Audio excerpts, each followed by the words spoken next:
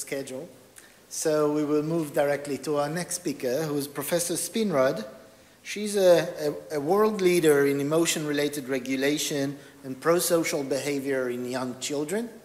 She's particularly interested in how these behaviors are translated into later in life effects in the fields of emotionality, social emotional competence, and maladjustment as well.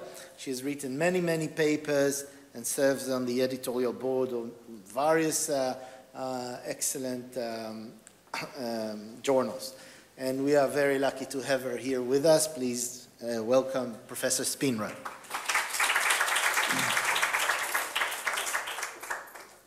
You're going to connect this?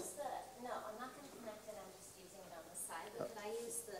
Yeah, you can. Just let me know which one's yours here. Hold on, let me see. I think it was... Hold on. This one? No. This one. This one?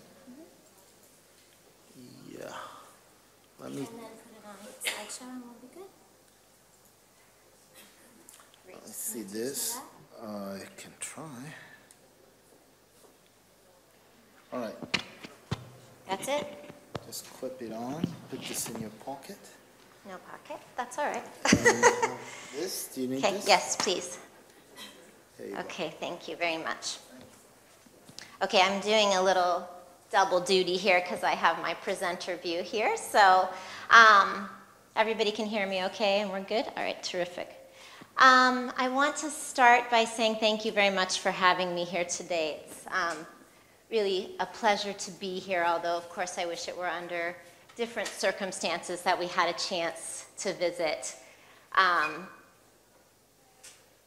I'm going to be talking today. I always say Nancy and I overlap quite a bit. I was just telling Jody we are sort of a 2-for-1 special. Get one, you get the other. We've been working together for nearly 20 years now, so you'll see certainly some overlap in terms of the work that we've done. But I did want to start by saying, oh, sorry, I already got you to that slide there. We were fortunate enough to meet Avi. This is a picture, well, we met him before, but he and Julia came to visit in January. And this is just a picture from our time together. He came to my house, and this was when we were working all together. We were working on this wonderful project on parental reactivity. This project is such a lovely project, longitudinal project. We really are, happy to be keeping it moving forward. A lot of the work that I'll present today, we used it as a basis for what we're choosing to do and what we chose when we were making some decisions about what to do with that grant. So I'm happy to present some of these because it does tell us a little bit about why we made some of the decisions that we made when we were in these meetings. But I like this picture. You can't see it very well, but we were all so happy working together, having a good time going over data and having so much fun together. And I do want to just tell a quick story of Avi because it was just a sweet thing. When you talk about prosocial behavior, we're talking about kindness and helpfulness, and there couldn't be a more kind person. We fell in love with him quite quickly, not the Romeo and Juliet type of love that Ron was talking about, but we did fall in love quite quickly because he's such a lovely man. And so it's nice to be able to talk about kind and helpful behaviors when we're talking and dedicating this to someone, such a kind and loving person. Just an example of something that just touched me so much. He came to my house. We had a little party when he was there, and I have 2 children, and Avi was so sweet with them. My 2 kids are crazy, okay? I mean, I love them to death, but they're a little, need lots of attention, and Avi was happy to give them this attention. He loves children, and they both said, oh, we want to do a talent show for you. So they bring Avi upstairs, make him sit on the floor, which he did happily, and we will perform for you. He was just so delightful and said, oh, okay. And my son was playing the worst music. He pretends that it's, maybe he liked it, I don't know, but Avi was enjoying this, videotaping the kids, brought it back, so you guys had an opportunity to see my children give a talent show, which I apologize ahead of time that you had to sit through that. But such a lovely, lovely man, and we just enjoyed our time so much together. I wish I'd gotten to know him better just because we didn't have a lot of time with him. We started this project a few years ago and really didn't get time to come here to Tel Aviv and have more time together. And it was in the plan, of course, so I'm happy that I was able to be here today. But again, we'll be talking a lot about the study in which we used a lot of the data that we already had from that study to think about what we would do for this other study that we're doing together. I also want to, before I begin, sort of talk about collaborators and thank people that are involved in this. This is a short list of some of the people that are on many of the papers that I'll be talking about today. But you can see this large group of people we get to meet at SRCD. This was a couple years ago, SRCD, and I wanted to include this particular one, such a large group, because Nancy and her colleagues, or there's so many of us now, from all over the world, but I just wanted to point out that there's Avi there in this picture, and I think that was the first time I actually got to meet him, and it was just a lovely dinner. We all went out together, so thank my collaborators for this work as well. Now, I know Nancy sort of stole my thunder already with some of these. As I said, 2-for-1 special we should have discussed with each other, but I will go over this again, a little bit about some of these conceptual issues. So I'm focusing today, before I even begin, I kind of want to go over my overview. I think I can figure out this laser. Yes. So the overview today, I'm a little different. Jody and we were talking about being divas. This is part of my diva piece, is that I love to talk about my own studies. So you'll get to hear a lot about our study and our own work that we've been doing today. I will be do some conceptual pieces, but talking for the most part about 3 different studies today that I'll kind of walk you through that today. But as Nancy has already mentioned, when we're thinking about empathy and prosocial behavior, researchers are really making these very important distinctions, and these distinctions are quite critical when thinking about what predicts children's prosocial behavior and empathy-related responding. So we'll start with some definitions just to get us started, which is empathy, as Nancy mentioned, is an affective response stemming from the apprehension or comprehension of another's emotional state or condition, similar to what the other person is feeling or expected to feel. So as Nancy mentioned, you see a child is very sad, you feel sad yourself. That would be an empathy response. The sympathy response, very similar kind of behavior, and it might stem from empathy as well, but emotional response stemming from the apprehension of another's emotional state or condition. But instead of it being the same, it involves feelings of sorrow or concern for the other. And this will be the last real overlap between my talk and Nancy's talk, which is the conceptual definition of personal distress. And again, in thinking about personal distress, this is much more self-focused. And I think even describing what it looks like will be helpful to see this is much more of a self-focused, almost an anxiety type of response, so that when you see somebody who's distressed, a person who's experiencing personal stress, themselves feel some anxiety. It's not really like, oh, they feel sad. They actually feel sort of an anxiety, a much more personal, self-focused response, and I think that's the best way to describe it, as a self-focused state, discomfort or anxiety upon seeing this other person's distress. Okay, another distinction. Also in thinking about prosocial behavior, researchers often are interested in telling us whether or not this prosocial behavior is truly altruistic. So here, thinking about what are the definitions of prosocial behavior and what are definitions of altruism. Prosocial behavior is voluntary behavior intended to benefit another. This is sharing, donating, comforting another person. Those types of responses are prosocial behavior. Altruistic behavior are prosocial behaviors, but they're motivated by other-oriented moral concerns. So when we think about altruism, it's just a type of prosocial behavior that's other-oriented. Well, when we're working with children, it's quite difficult for us to know what exactly are the motivations for these prosocial behaviors. So in general, we really are thinking about prosocial behaviors because we can't always know what the motivations are. So I'll talk in a slide or two a little bit more about these motivations, but in general, what we're thinking about here is using the term prosocial behavior just because we really don't know necessarily what the motivations are, and it's a broader term. So that's what I'll be talking about today. When thinking about how these empathy-related responses, empathy, sympathy, personal distress are related to prosocial behaviors, this is theoretical work, but also as well some empirical studies that have shown us that there are differentially related to prosocial behavior. This is using facial measures of sympathy as well as physiological measures of sympathy.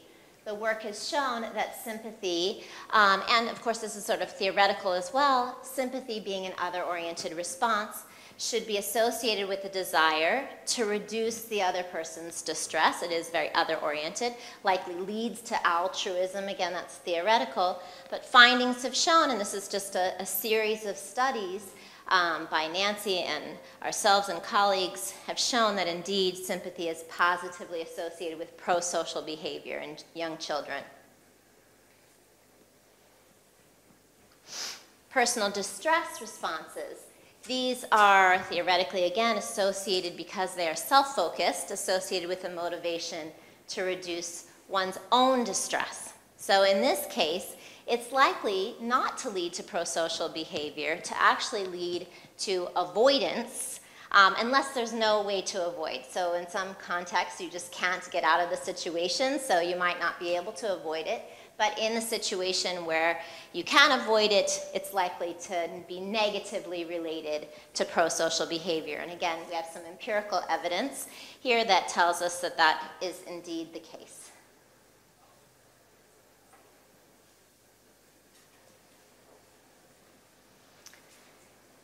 Further, we have been thinking about some distinctions in prosocial behavior. And again, this sort of is the idea here is to get to understand what the motivations are for prosocial behavior.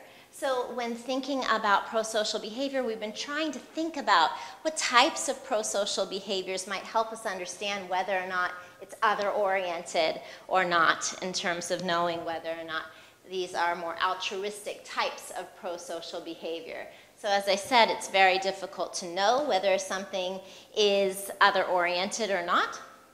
So some of the things that we've been looking for are whether or not the prosocial behavior is spontaneous, in other words, it occurs without someone asking you to do it, or is it compliant? So if a peer says to you, hey, give me that toy, and you give it to them, that might be less other-oriented kind of response, or at least not as, maybe it's just less assertive type of behavior than something that would be more spontaneous. So we would see that spontaneous would be more other-oriented than sharing when somebody asked, or comforting when somebody asked you to do that.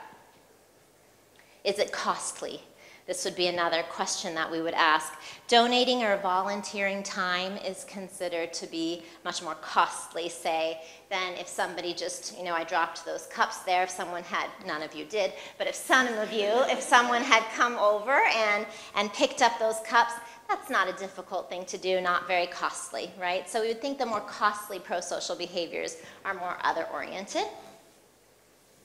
And is it anonymous? Anonymous is more likely to be performed for intrinsic reasons than if one were to be acknowledged for the prosocial acts.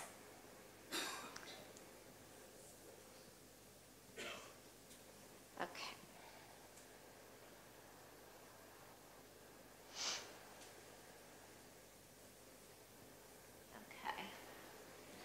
Okay, so in the first study that I'll be talking about today, I am interested in studying the relations of child characteristics to empathy-related responding and prosocial behavior. Again, Nancy brought up some of these child characteristics in thinking about effortful control and negative emotionality.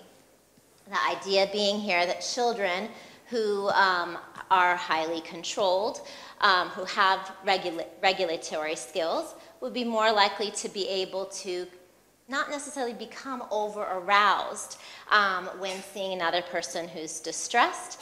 And a child who's dispositionally quite negative in terms of their emotionality may be led to this sort of over-arousal, personal distress responses, particularly if they don't have regulatory skills or their regulatory skills are low. So we've seen some of that in the work that Nancy discussed just a little bit ago.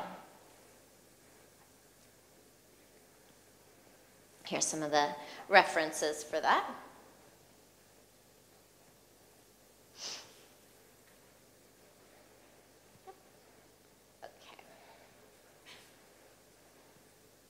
Okay, so starting with the first study, I like to bring up pictures of those who were working on the study. You got Nancy live, so you really didn't need the picture of her, but of course this is with Nancy Eisenberg, and this is Jeff Liu here, who is one of the collaborators on this project.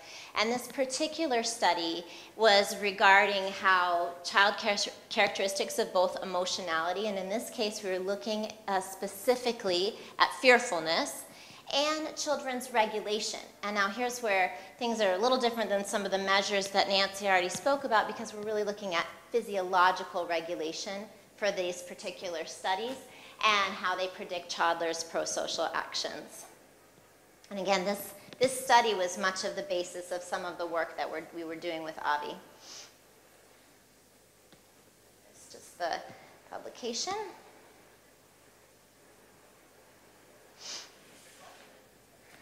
Okay, so just in thinking about fearfulness. People who are prone to negative emotions, particularly if they are intense or unregulated, are thought to experience personal distress responses rather than sympathy responses.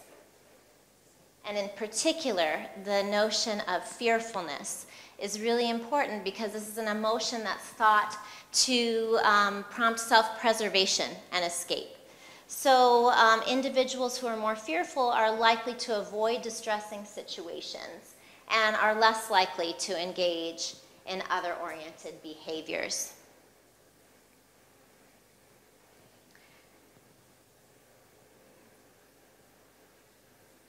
Further, another measure that we've been using to study regulation is physiological self-regulation. We've been using a measure of respiratory sinus arrhythmia, which is considered a physiological index of regulation. The idea here is that children who have higher RSA, respiratory sinus arrhythmia, are thought to be more flexible, and they're thought to cope better with stress. And there's one other measure that we've also used, which is RSA suppression. And what that is really a change between a baseline and some sort of challenge. In this case, we have two different films that toddlers are watching. RSA suppression represents a readiness to respond to contextual demands and coping with the environment. So one other measure that we believe to be a measure of physiological regulation, both RSA baseline as well as RSA suppression.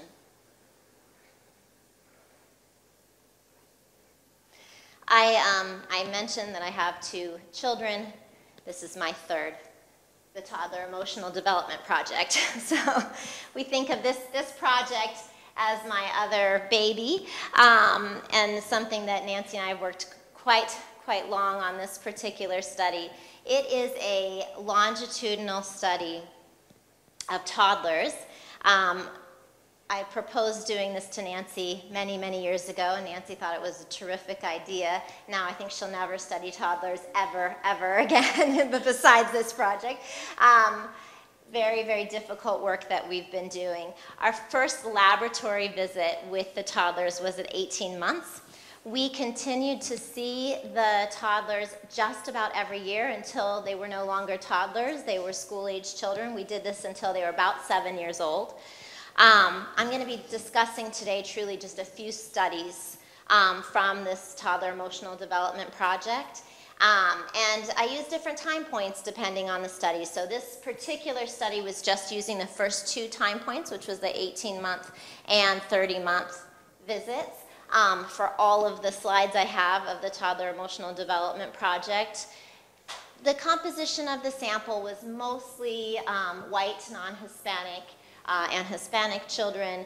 We have a relatively low risk sample for this particular study, but what you'll see is that we see them at many, many ages.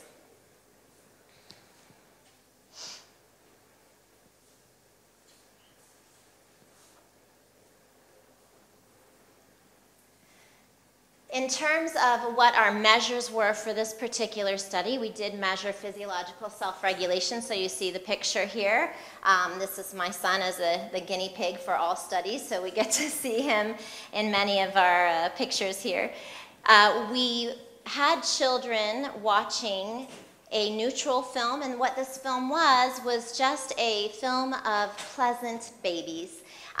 They were not particularly positive, but they, it was with some music that they were watching this. The video was with a little bit of pleasant music.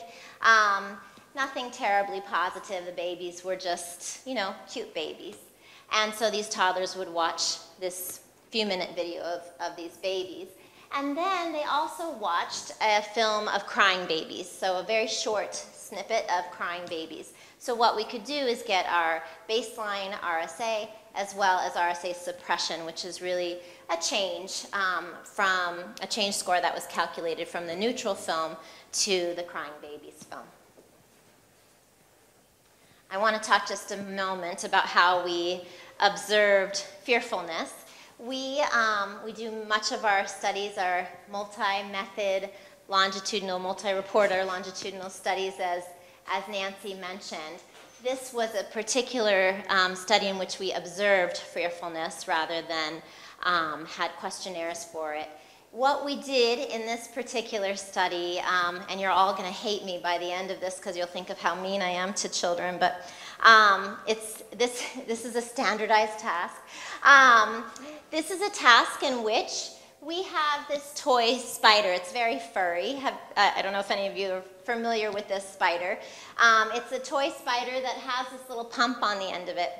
So what we did is we would ask the toddlers, we show the toddlers, look what I have. I have a wonderful, adorable spider. It's so soft. It's soft like a bunny. Come touch it. And have them come closer. Come on. As soon as they would reach for it, the experimenter pushes on this pump and the spider jumps. Of course, some toddlers thought that was hysterical, but some did not. We did that 3 times. So 3 times that we pumped this, and then afterwards, after they may have fallen on the floor crying, we then show them, oh, look, it's just a toy, and show them how it works and give them the opportunity to do the pump themselves. But this is a standardized task of fear. I know, you'll all hate me by the end of this. We also measured prosocial actions, and we are doing this task in the sleep study with Avi's, the BSF grant that will be doing this task. And this is, we have an experimenter who is very clumsy, and the experimenter drops a bunch of toys on her toe, and she complains about it for quite some time. She really goes on. And we are able to see if there's some empathy towards the experimenter. This is someone they don't know particularly well, but they've been working with a little bit, but basically a stranger. We have observed during this concerned attention Hypothesis testing is this idea of, asking the mother's in the room during this time, what's going on here, or sort of pointing to the mother. So they're young children, many of them don't have much language. Personal distress reactions, we see self-soothing behaviors as well as comfort seeking from the mother, because remember that the mother is in the room during this time. Prosocial behavior can be physical help or even indirect help, such as getting the mother to come help. So those are prosocial actions. And I think that, yes, the next is a video. And I want to give a little segue to the video. First off, you're going to see this video in a moment. And this video is actually from a study, not the toddler study, but it's the same assessment, so I am happy to show you this one. It does show personal distress responses, as well as prosocial behaviors. You'll see a few of those. I do want to mention ahead of time that a number of people tend to feel personal distress watching the personal distress, so I call that meta personal distress, I suppose, so you can see how you feel watching this particular piece, and hopefully the sound will work on here, and I'm going to try to get that to work. Try it. Let me actually get the volume up. And I have a very good actress on this one. It still really hurts. Ow, Ben, the toys hurt my toe. Can you make it feel better? Ow. Oh. Ben, the toys hurt my toe. Can you make it feel better?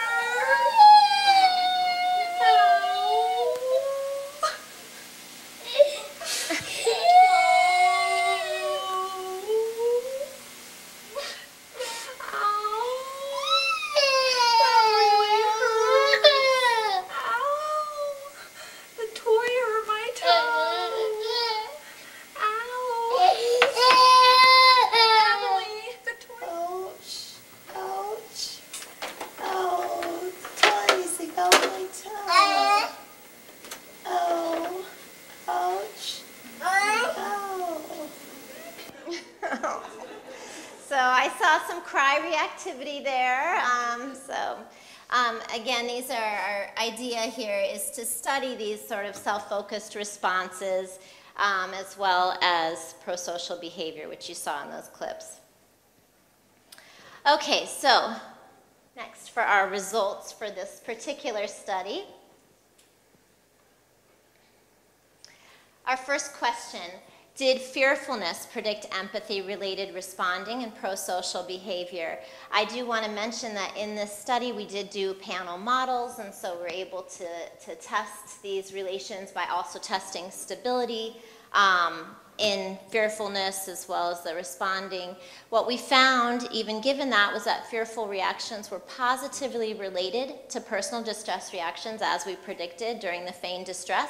That was true both at 18 and at 30 months.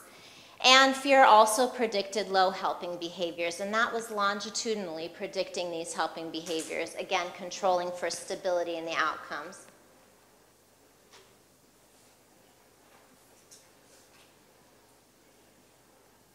Did physiological regulation predict empathy-related responding? The answer to this is yes, indeed it did. Resting RSA was at least marginally positively related to indices of sympathy. RSA suppression predicted helping at 30 months of age. And the relation of RSA suppression to personal distress actually changed with age. It was actually a positive relation at 18 months and negative at 30 months. So perhaps behaviors like comfort seeking are actually appropriate for the younger children. And so that was sort of our thinking about what might be happening there. And just in terms of the discussion for this particular study, in thinking about the relations of these child characteristics to empathy-related responding. Self-regulation can help to manage children's fearful or distressed reactions. We believe that self-regulation might enhance other-oriented responses, and that low fearfulness predicts prosocial behavior. It does lead to some open questions, and the first of these open questions, which I'll tell you about in a moment, is the role of other emotional reactions beyond fear, and also how might we intervene, how might we promote regulation skills, which again I'll get into in a little later. But also in thinking about that first open question is another study, which was what's the role of other emotional reactions? And here we examined children's sadness in relation to sympathy and prosocial behavior. And again, I want to acknowledge co-authors on this paper, Allison Edwards, one of our recent PhD graduates, and of course Nancy here in a study predicting sympathy from young children's sadness.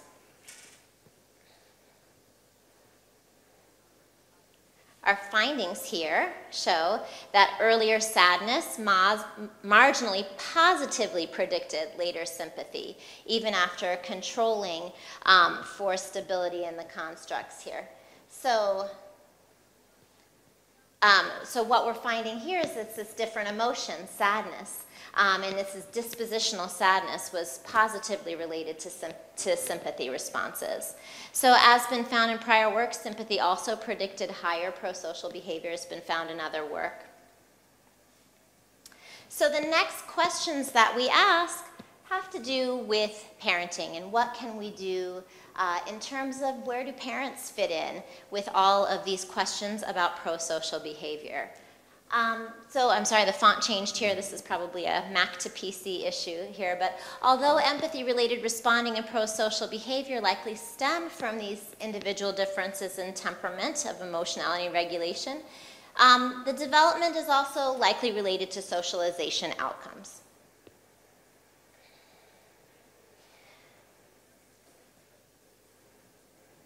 So I want to just talk about a few areas in prosocial or in parenting that are likely related to prosocial, and we've found, as well as others have found, that child-centered, emotionally available parenting has been positively associated with sympathy and prosocial behavior. And we've found this in a number of studies, and let me tell you what I mean by parental warmth. We're looking at sort of positive feelings between the mother and the child, encouragement oftentimes, or in some of these studies, as well as parent-child free play situations that have sensitivity in there. So we're looking at parent sensitivity in some of these studies. And again, we've shown this in a couple of our studies showing that when parents are more warm or supportive in some way, and others have found this as well, that children are more likely to exhibit sympathy and prosocial behavior. Another area of parenting that has shown to predict children's prosocial behavior is inductive discipline. And thinking just about sort of the theory here, inductive discipline is really when we are giving explanations, we're talking about the causes and consequences of others' emotions, so really kind of having this type of control strategy that involves a lot of explanations.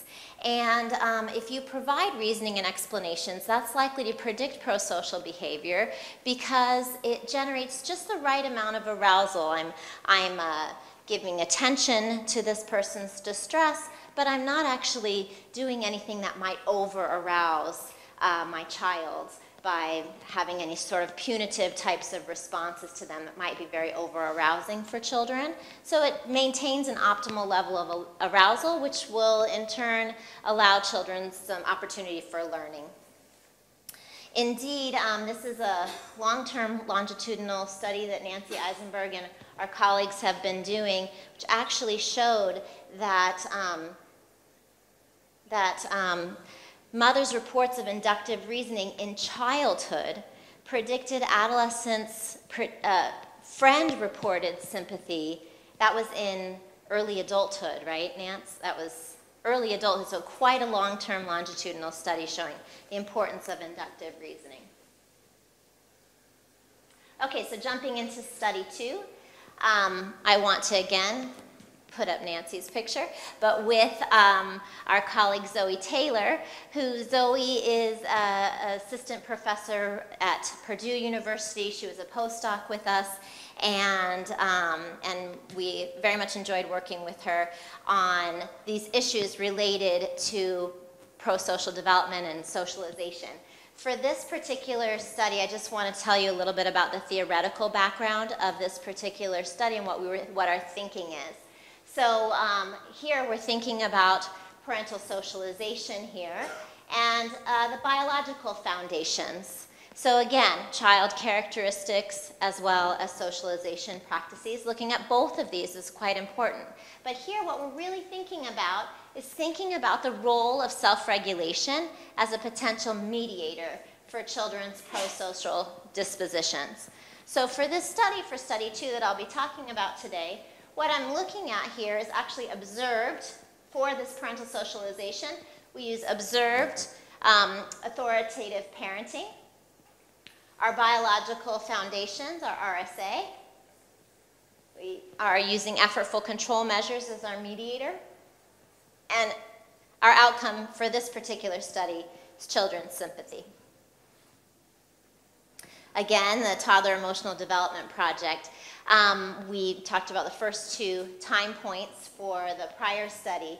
For this particular study, we used 3 time points. It was the 42 months, so this is sort of taking off from where we left off on the prior study. Our 42-month assessment was our time 1 for this particular study. Our time 2 was at 54 months, and our time 3 was actually a combination because we had, these were questionnaire measures we used, so 72 and 84 months combined were our time 3 measures. And again, the same sample from the Toddler Emotional Development Project by this time point. We measured observed authoritative parenting. This was during 2 different tasks. We had a puzzle task where the parent and it's really the mothers in this particular study, so the mother and the young child completed a Lego model. So we showed them a picture of this is what you need to complete, gave them a bunch of Legos to play with, and gave them 5 minutes or 3 minutes, I think, to actually complete this Lego task. And then a free play task where they just got to play with a basket of toys with no restrictions on them. We measured mother's warmth, her sensitivity to measure authoritative control. Again, we have RSA at time 1. This was to the neutral and the distress films.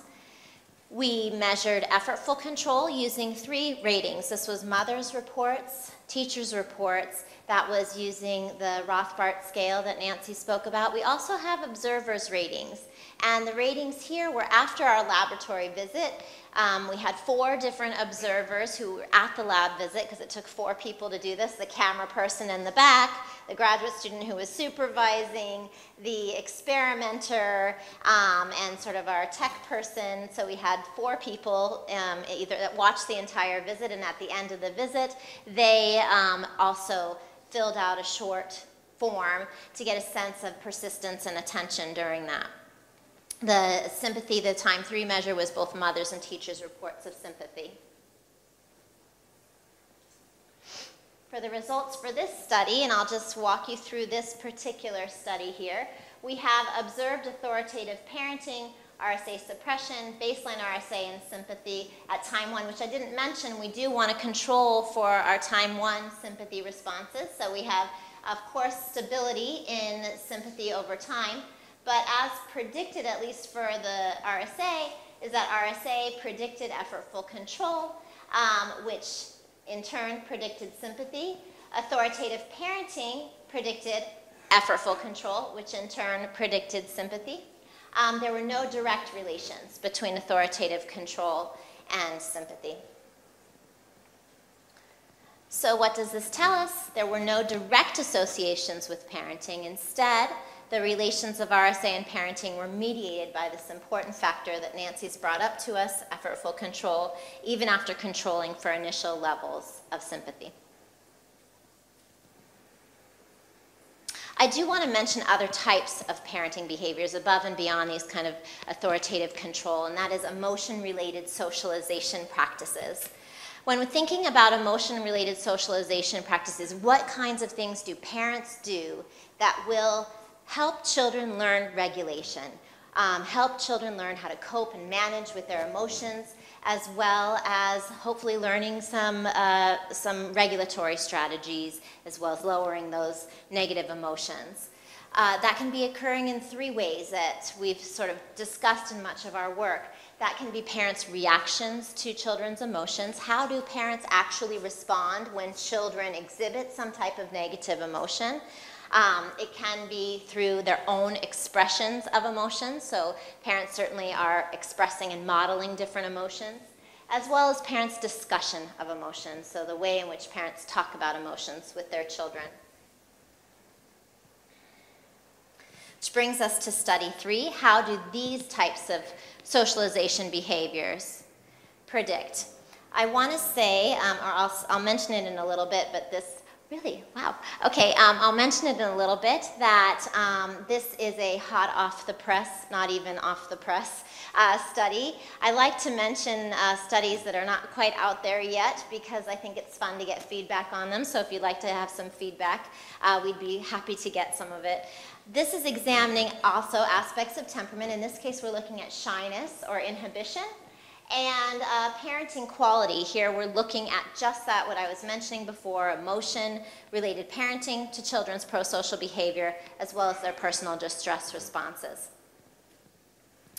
What we believe is that shyness or inhibition would be expected to be related to self-oriented responses. Again, the personal distress behaviors, likely because they may be over-aroused.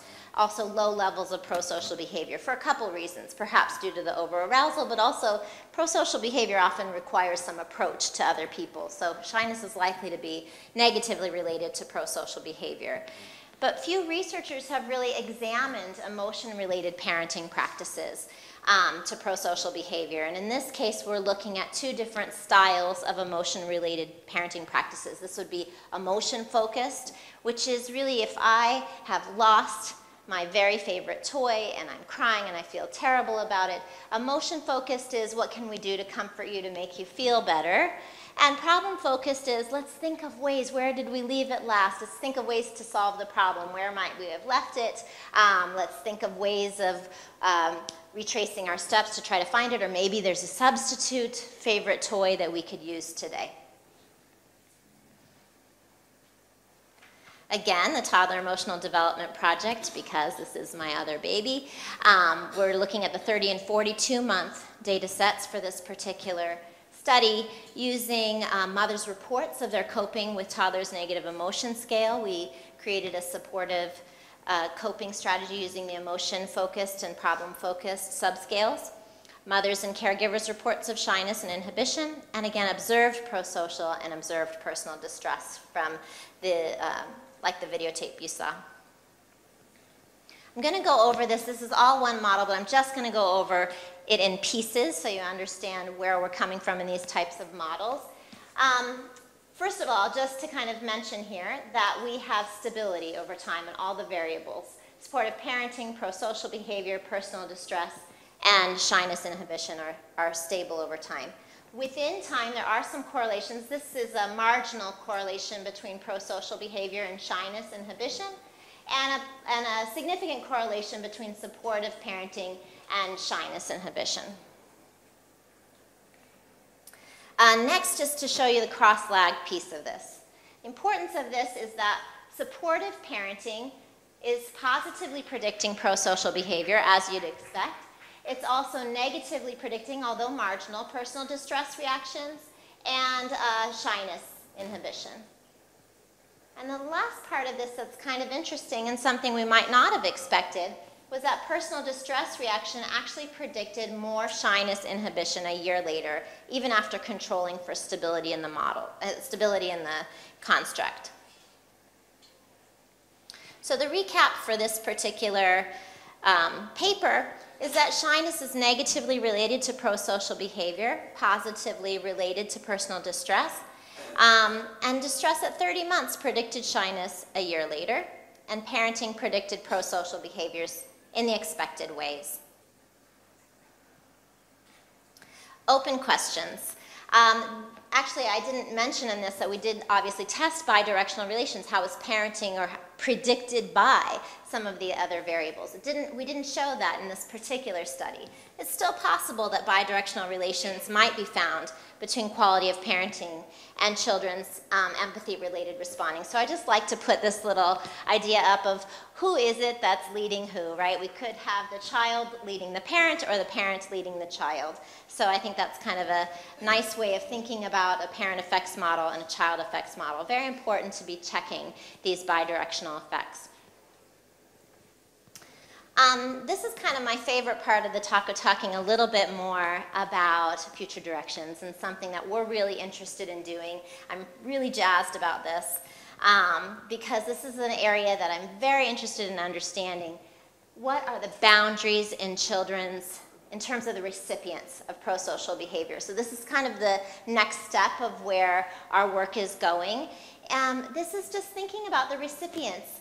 And we sort of thought about this idea of what does it mean to be prosocial to people with whom you have a relationship with. So having prosocial behavior towards your mother or towards your friends versus someone who's basically a stranger that we've seen in most of these studies that I've been showing you. The experimenter is pretty much a stranger.